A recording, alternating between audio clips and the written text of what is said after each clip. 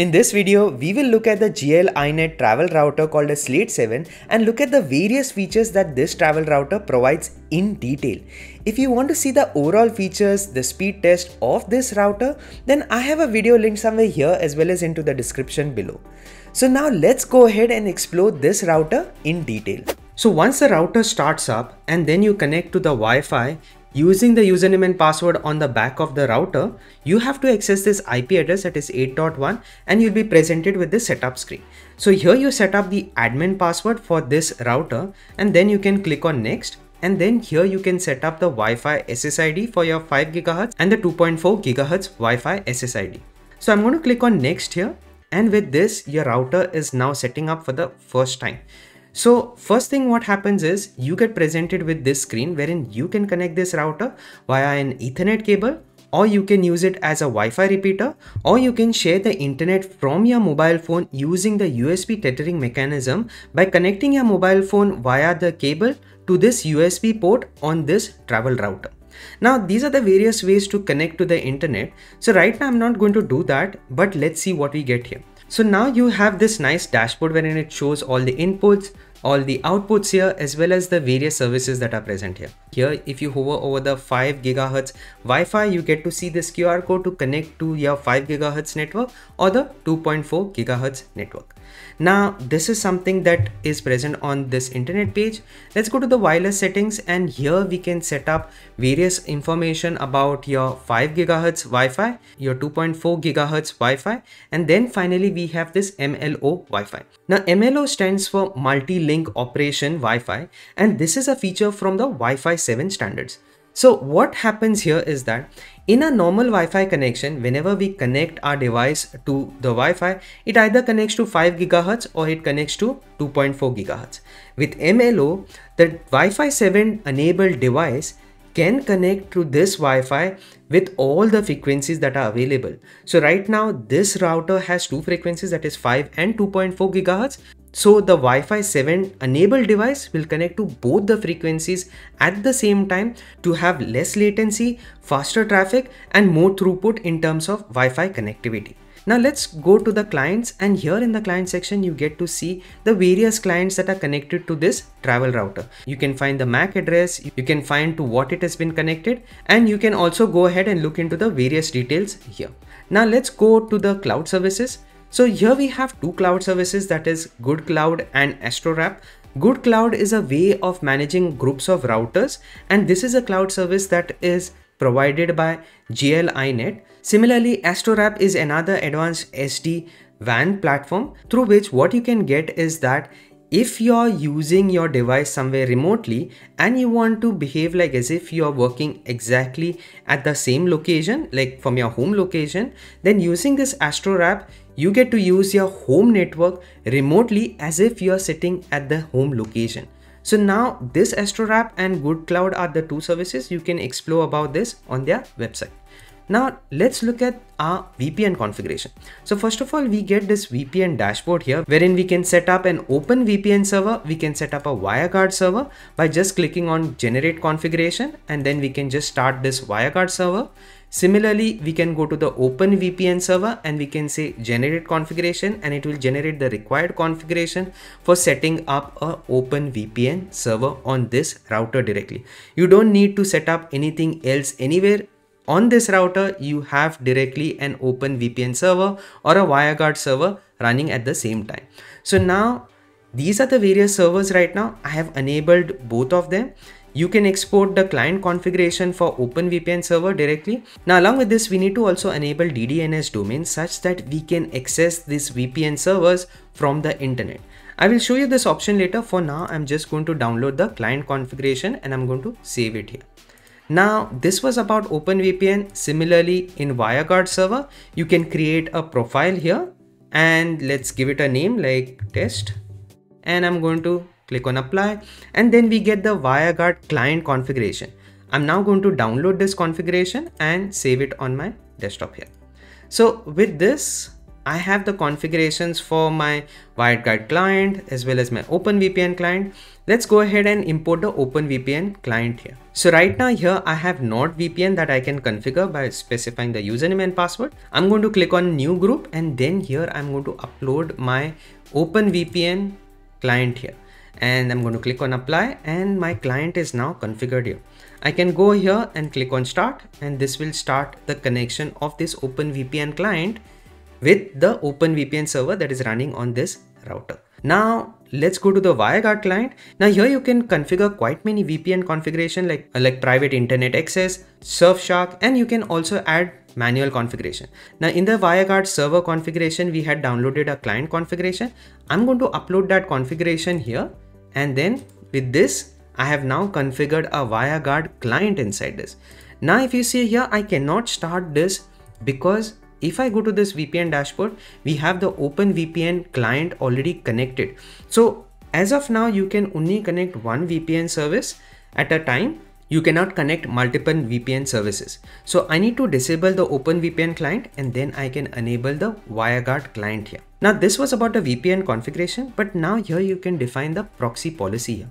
So right now it is set to global proxy, but you can specify if you want to use this VPN service for a targeted domain or an IP address, or based on a client device, or based on a virtual LAN also. So you can select this target domain or IP, and you can specify whether to use the VPN or not, and you can specify the IP addresses here.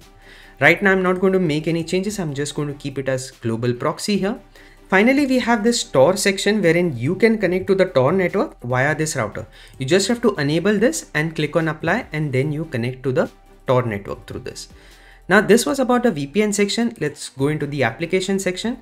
First of all, you get to see all the plugins that are installed on this router. Then we have dynamic DNS, which you need to enable if you are going to use this VPN service, or if you're going to use the VPN servers that we have configured on this router from anywhere over the internet.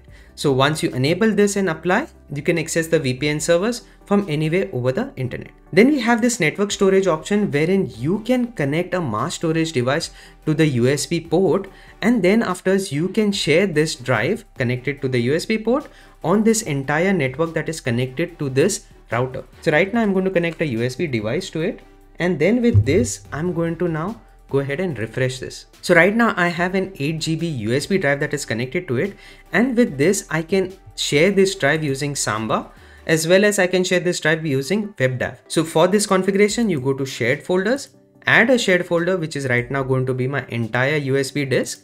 And then here I'm going to specify the protocol, and I'm going to add a new user here. So for example, I'm going to add this user, click on apply, and I'm going to add this user to have read-write permissions, and I'm going to click on apply. So now with this, I'm able to share a mass storage device that is connected to this router using this Samba share over the entire network that is connected to this router. So using this mechanism, you can actually create a portable NAS using this router. So this is really a cool feature that is available. Then let's go to this AdGuard Home. You can enable this in order to block ads and tracking, and you can also see all the various statistics like what has been blocked, what are the various filters that have been applied, the DNS queries, and everything. You can see them here. Then we have parental control, then we have ZeroTier and Tailscale. So ZeroTier is yet another virtual peer-to-peer Ethernet network, and Tailscale is something that I'm very much familiar with, wherein I have connected all my devices to Tailscale, and then I access this devices over the internet securely with end-to-end encrypted connections. And then with this option right now, I can just bind this entire router to this Tailscale network and then access this router anywhere over the internet. In the network part, you can do port forwarding. You can enable this option in order to expose a single local computer to the internet. Then you have multi-WAN option, wherein you get to see the status of your various input options like Ethernet, repeater, tethering, and the Ethernet 2. And here you can specify the failover priority. Right now, Ethernet 1, that is your WAN port, is set to the highest priority, and then tethering as being the lowest priority. Then if you go in the LAN, you can specify the router IP address as well as the range of IP address for your DHCP server. Then we have the guest network configuration. Then we have this network port management. Now in this network port management, you can decide if your current WAN port needs to act as a LAN or you can specify it as a WAN. Similarly, the LAN port which is there, you can either make it act as a WAN or a LAN. So the entire port configuration can be done dynamically using this panel here right now. Now, apart from this, we have the various network modes like router, access point, extender. Then you can enable IPv6 here. And another important feature is this drop-in gateway, wherein if you enable this option here, then this router, that is this travel router, extends the functionality of your existing router. That is, all the traffic that goes out or comes in through the main router would be redirected to this router before going to any of your other devices. So this is a very important feature that you can make use of. Then we have IGMP snooping and network acceleration. Now this network acceleration is an option which reduces the CPU usage but increases the speed of the traffic that has been sent out or coming in. So now when this has been enabled, it can affect a few other functionalities inside this router like the parental control, the client speed limits, the traffic statistics can get affected by this. So you have to decide now if you want this more important than these other features that are present here. Now apart from this, you have this NAT settings wherein you can enable full core NAT for reduced game latency, and you can also enable the SIP ALG option here. Then in the system settings, you have this overview wherein it shows you the CPU usage of this router as well as the memory usage. Right now the CPU temperature is 60 degrees, but there is an inbuilt fan inside this router also, and you can set the threshold at which this fan can turn on. So right now I'm setting it to 70 degrees such that on 70 degrees the fan turns on. As of now, it has never turned on while I have done my testing. So let's see in the future if it happens. Then you have the amount of flash storage that has been used here, as well as the external storage that was been connected and the device info of this travel router. Now other important setting is this toggle button setting. Now this toggle button that we have, we can program it to either have AdGuard Home, OpenVPN client connected or disconnected using that toggle button. So these are the various options that are available with which we can configure that toggle button. Finally, we have this advanced settings in which you can access the default user interface of WRT. Since this router is based on OpenWRT, you can access the default interface by using the same username and password that you specified while setting up this router here. So this is the default interface that you can make use of, and you can make the changes as per your liking here. So now these were the various options that you have on this router here. And as you can see, based on what has been on, you can click on these options here and it goes directly to that settings page. So this is a nice dashboard here. Now from the touchscreen menu options, we get to see all the various interfaces and information about the various interfaces that have been connected to this router. Now you can get to see the time here, as well as you can see the various statistics of the performance of this router. Then you can see the uploads as well as downloads. Right now, since it's not connected, you get this not available. And then you can go ahead and connect to the Tor network by just pressing this button here. So right now, if I go ahead and press this button here, it will try and connect to the Tor network. Similarly, you can do this for AdGuard Home as well as for your WireGuard server. So just by pressing this button, you can connect and disconnect to the WireGuard server from this menu here. You can also change the client configurations that you have. Like for example, I have these two configurations. I can just switch to this test configuration, and then with this, it will try to connect to the WireGuard server using that test configuration. You can also do this even for OpenVPN, wherein you can select the client that you want, and then after this, it will try to connect to the OpenVPN server. Right now, since it's trying to connect to the WireGuard server, you cannot connect the OpenVPN server with this. Next, here you can activate as well as deactivate individual Wi-Fi frequencies, as well as you can scan this QR code in order to connect to the Wi-Fi network. Similarly, you can do this for the 5 GHz as well as you can do this for the MLO Wi-Fi. So right now, you can see all these information here without going into the main admin panel. Now I'm planning to add this router to my DIY rack, which I'm currently building, and this is the panel that I have printed for this router. So make sure to hit that subscribe button as well as hit that like button for more such videos to come. Now you can support this channel via Patreon or just by buying me a coffee. Till then, take care and I'll see you in my next one.